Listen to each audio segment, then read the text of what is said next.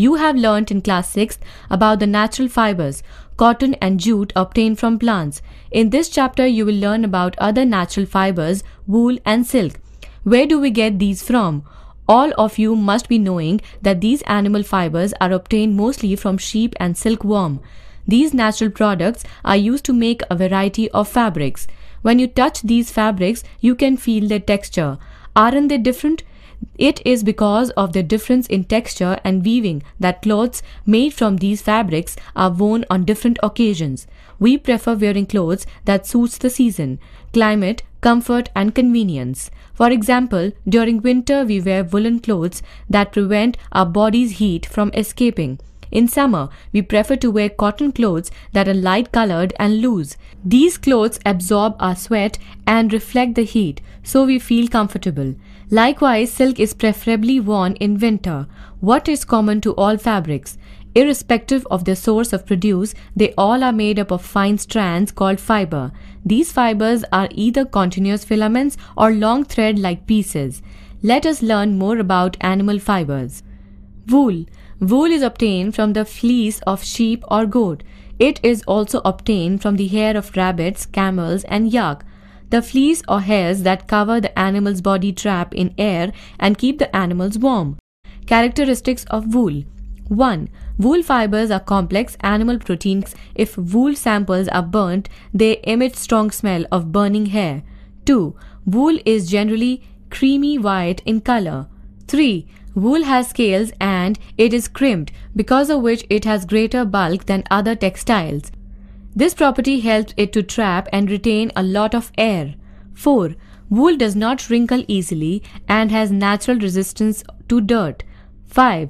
Wool absorbs moisture up to 1/3 its weight without losing its property, that is, without the feeling of dampness. 6. It is resistant to most organic acids, but strong alkalis can damage it. Wool yielding animals. Goat. Angora goat. It finds its origin in Turkey from the Angora region. The fleece obtained from Angora goat is of high quality and has very smooth feel. Kashmiri goat. These are found in higher plateaus of China, Mongolia and Tibet. The hairy skin of goat has a combination of fine hair and coarse hair. The fine hair is separated and provides the fiber for making wool. Kashmiri goat. Certain goats from Kashmir yield wool of high quality, texture and warmth. The fine, soft underhair close to the skin provide wool fibers that are woven into premium pashmina shawls. Camel. Camel wool is prized for its natural beautiful color. The best camel wool is produced from 2 humped Bactrian camels found in mountains of Siberia and Mongolia. In the South American continent, 3 important members of the camel family are found in the Andes mountain. They are alpaca, llama and vacuna. The wool obtained from these animals is fine, soft, light and lustrous. Sheep. Bulk of the wool production worldwide comes from sheep, more than 95%. Australia, China and New Zealand are the leading commercial producers of wool. World's finest wool comes from merino sheep that owes its origin in Spain. In India, the sheep are reared mainly in the hilly regions of Himalayas and the plains of neighboring states, Haryana, Punjab, Rajasthan and Gujarat. The important breeds of Indian sheep are given in the following table. Sheep rearing and breeding. India is predominantly an agricultural country where domestication of cattle plays a very important role in the life of a farmer and affects the economy of the country. The important aspect of sheep domestication is its bringing up or raising. This is called rearing. Rearing of sheep involves proper planning for shelter and taking care of its basics hygiene. It also involves providing the sheep with proper nutrition, preventive disease management and selective breeding. Sheep does not require any special structured shelter. They are generally kept in an open yard with a fence around it. An enclosure pen of 15 meter into 15 meter is sufficient to keep 40 to 50 sheep. Sheep feed on green natural grass, weeds, herbs and farm waste. In winter, when grazing is out of bounds, sheep are kept indoors and fed on dry fodder and grains. To improve the quality and production of wool of our indigenous sheep, cross-breeding program has been undertaken at a number of research centers in our country. During such trials, indigenous and exotic breeds of sheep are made to crossbreed for the production of superior wool quality and mutton.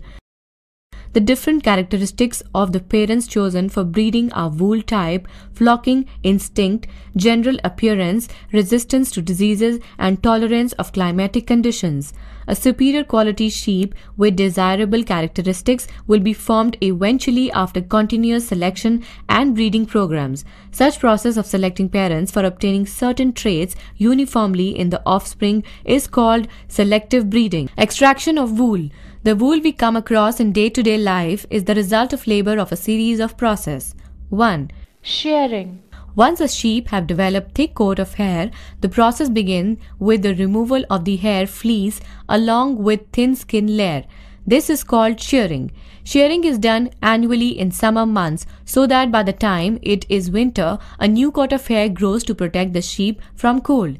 It is done manually with a large razor or with an automatic shearing machine.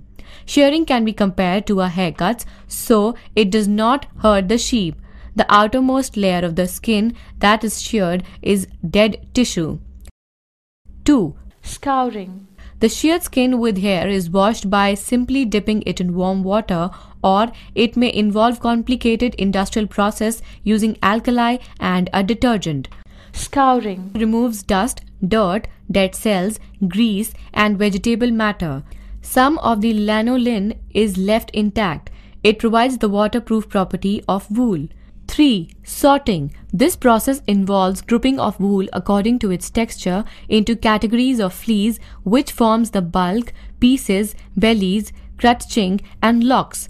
It is the quality of fleece that decides the grade of the wool according to its length, texture, color, scale structure, and fineness. The other 4 categories are packed and sold separately.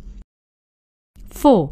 Dyeing. The fibers are dyed in various colors according to dictates of fashion and demand. 5. Final processing. The fibers are straightened by putting them through rollers, which are then stretched and twisted into yarns. These yarns are wound to form balls of wool used for knitting or weaving woolen cloth. Silk. Silk, called the queen of textiles, is a natural protein fiber. Fibron produced from cocoons of many commercial species of silkworms, Bombyx mori being the most widespread. Sericulture or silk farming is the rearing of silkworm from the production of raw silk. According to Chinese record, the discovery of silk production occurred in about 2700 BC. Today, China and Japan are the 2 main producers, together manufacturing more than 50% of the world silk production. India and Italy are also significant silk producers. Characteristics of silk. 1. It is a naturally occurring animal protein fiber. 2. It is as strong as a steel thread of comparable thickness. 3. It has a natural tendency to repel dust. 4. It has a unique natural shine because of the prism effect of its thread. 5. It is a bad conductor of heat, so it is comfortable to be worn in both warm and cold weather. 6. It is sensitive to strong alkalis and acids. The life cycle of silkworm has 4 distinct stages. 1.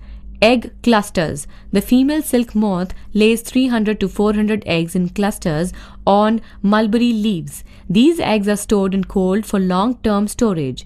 The eggs are warmed to suitable temperature for the larvae to hatch from the eggs on mulberry leaves.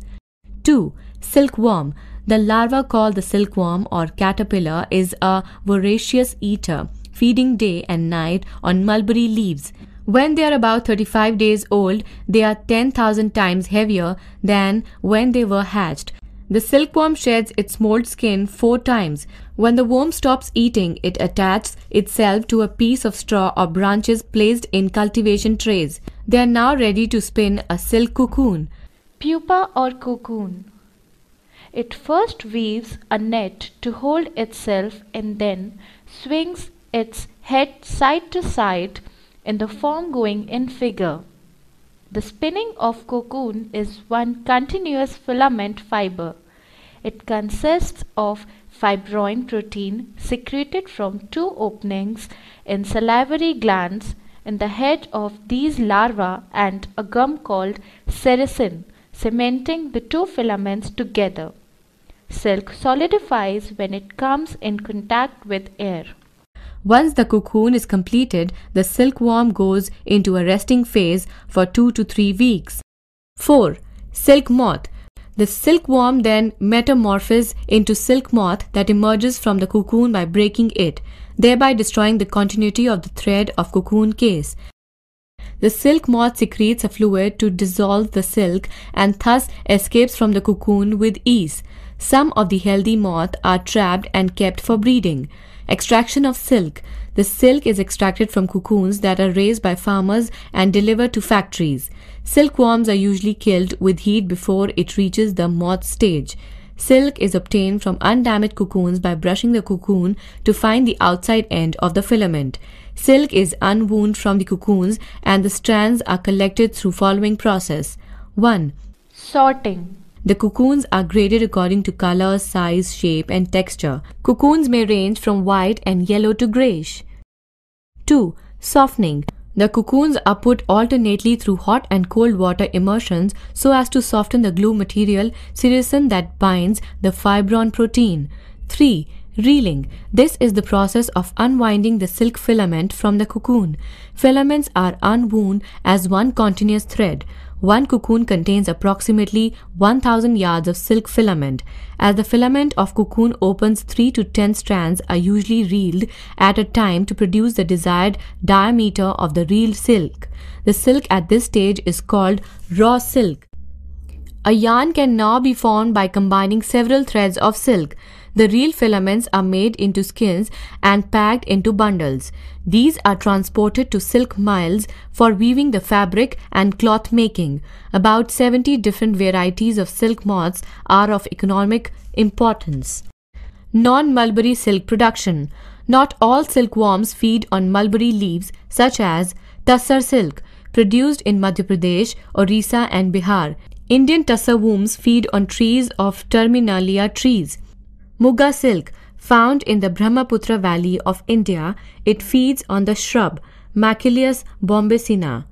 Eri silk, reared in Assam and Orissa, Eri silkworm feed on castor leaves.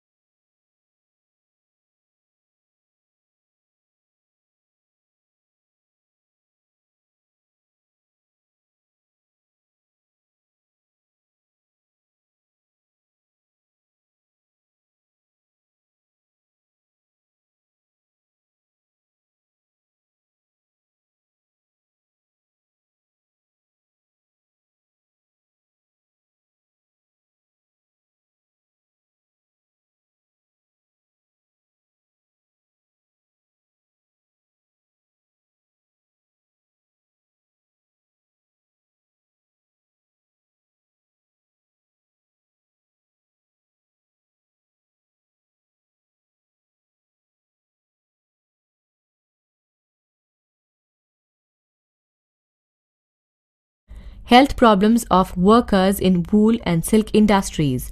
Anthrax infection, primarily a disease of cattle like sheep and goats, may affect workers involved with shearing and sorting.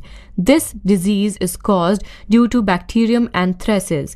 It occurs as cutaneous, skin, pulmonary, lung, and intestinal infections.